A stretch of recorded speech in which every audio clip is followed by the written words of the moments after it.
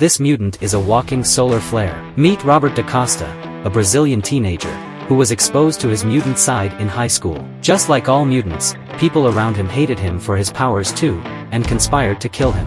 This is when Professor X intervened and rescued the child. Robert joined the academy and became among the first new mutants. Roberto takes the name Sunspot and gets covered in black plasma when he gets into the fight mode. He can absorb radiation and rechannel it to his use. He can blast energy blasts and can control fire. He also can project, cast, and drain light as intensive waves, and can fire dark solar plasma blasts. On top of all these, he emits such strong thermal radiations that can melt metal around him. He can manipulate his temperature at will and is immune to external heat. To control his powers, he wears a headband which he acquired at the X-Men Academy.